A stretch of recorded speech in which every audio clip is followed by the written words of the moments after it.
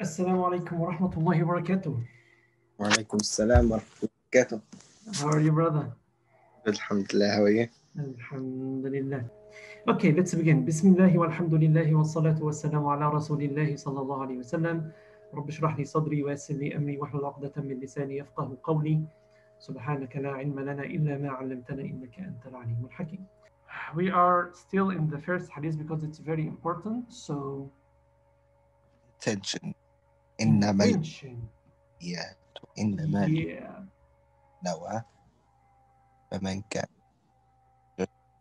الله ورسوله فهجرته إلى الله ورسوله ومن كانت هجرته لدنيا يصيبها أو امرأة ينكحها فهجرته إلى ما هاجر إليه.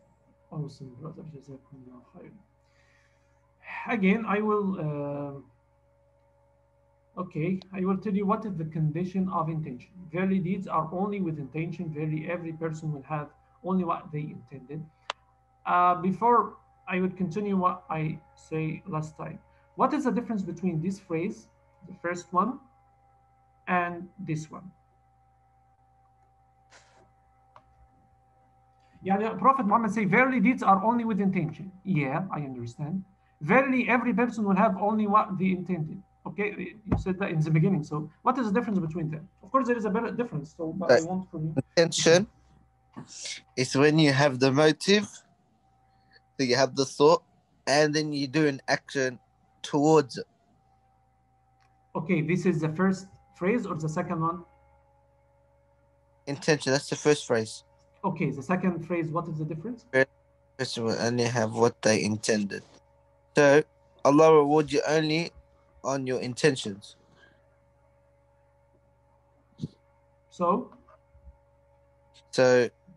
if I make an intention to help my mom, yeah, if I do an action towards it, like maybe I'm on the way to go help her, and then I have the motive, I have the thought, then I will be rewarded for that. Every person will only be rewarded for what he intended. yeah, so we can say the first phrase is the seed, and the second phrase is the fruit. Yani when you begin any act, you should have intention. Why I need to do so? Because in the day of judgment, you will have only what you intended. So this is the seed that you put. Very deeds are only with intention. The second phrase is the fruit that you get.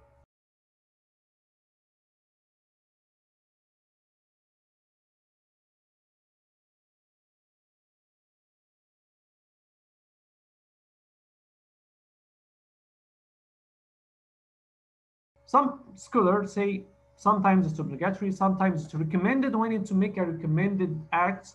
So anyway, we can say the general saying about intention, it's wajib or it's obligatory. Mahil is the place. Where is the place of intention? Your heart.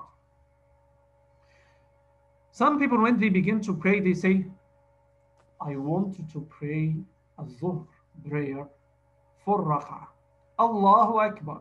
Why you need to recite it, this intention? In general, the intention in your heart. But we have a condition here, and we should be honest, that some people, sometimes when they make the intention with their heart, they have a kind of whisper.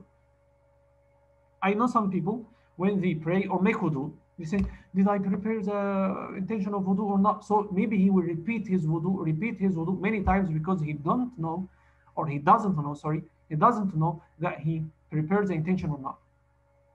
It's like me. Like I have like. So if it become a kind of whisper and it harm your acts, say it with your tongue. I have that also with like, I don't know how to explain it, but like I always gotta make sure that I do things like the right way. So for example, sometimes I say Bismillah, probably say it 4 or 5 times for me to know that I said it right. Like Bismillah, Bismillah, like that. No, this is a kind of whisper, and this is harm the Muslim. So if this will harm the Muslim, so you should make something else to not harm him. So for intention, you can say it with your tongue. For example, I am making wudu. Why? Because sometimes when it become like kind of a whisper, you will repeat the wudu many times. So no, say it one time.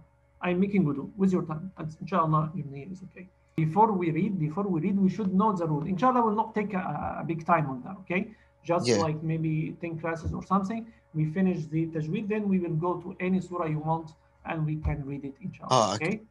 Yeah, maybe I think maybe you didn't understand what I was talking about. But all right Yeah. then, no worries. Okay. Inshallah. Inshallah. Jazakumullah khairan, brother. Seeing you Yeah. inshallah next week. See you in next class. Yes. Assalamu alaikum.